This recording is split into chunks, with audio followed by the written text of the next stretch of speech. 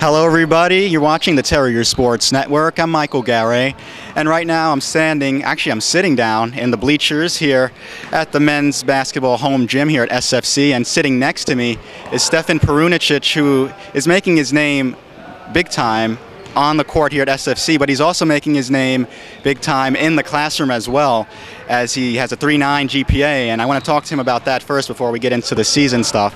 So, Stefan, originally you were going to play for Rhode Island University, and they were sure about your play on the court, but they weren't too sure about your academics and your English. But then you come here and you excel on the court as well as in the classroom. How does that make you feel? Yeah, that was just the motivation for them to play even better, to work even harder.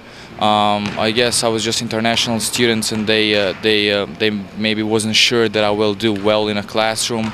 There was some problem with a TOEFL test, but it's all past, it's all behind me. I never regret that I came here, and I just have a perfect time. I try to do my best on the court, in the classroom, and just try to enjoy life here.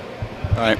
And do you ever use that as like motivation when you're on the court, when you're doing your class assignments? Do you ever say, you know what, Rhode Island kind of rejected me and I'm doing really well now? Do you use that to better your performance on the classroom and as well as on the court? To be honest with you, I don't really think about it. It's just you have two separate areas of your lives. You have academic area, and then for me basketball, and then athlete area.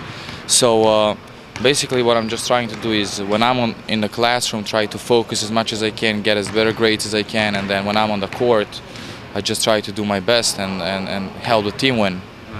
Now I want to switch gears to the season, which is it's really such a good year right now, especially for you and the rest of the team. But you in particular, I believe you're scoring about 12 points per game. You're averaging about. What have you done differently over the off season, and in this season in particular, that you've kind of upped your game a little bit? Well, off season, when I went back home, I used whole summer just to prepare myself, because I knew I'm coming to my senior year, and I knew that a lot of things is going to be on me because I'm senior and I have to be a leader on the court, off the court, lead by example. So I try to prepare myself as best as I can during the summer, and just come here ready. And I'm just glad the team is doing well, and I hope we're going to do even more better. Did you see the team excelling at this level, at this rate of time? Last year, you lost Cadell, you lost Bennett. This was supposed to be a rebuilding year, as I understand it, but it doesn't look like it has been. Were you surprised in any way of the team's success thus far?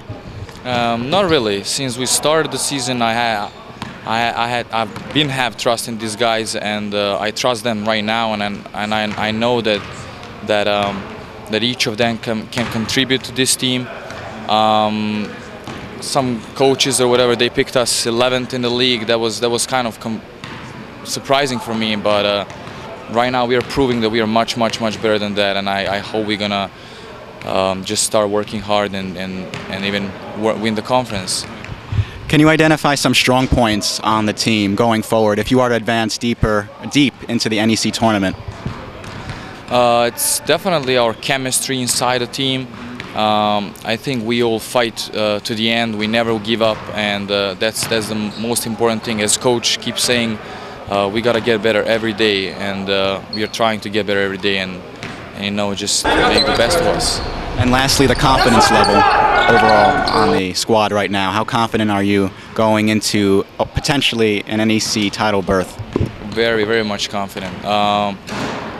We lost basically 2-3 games in very tight ends. There was literally one ball that was actually deciding those games. I'm very confident we're going to do well in a conference. All right, Stefan, thank you so much for your time. And you're doing well, the team is doing well, and I wish you the best of luck, all right?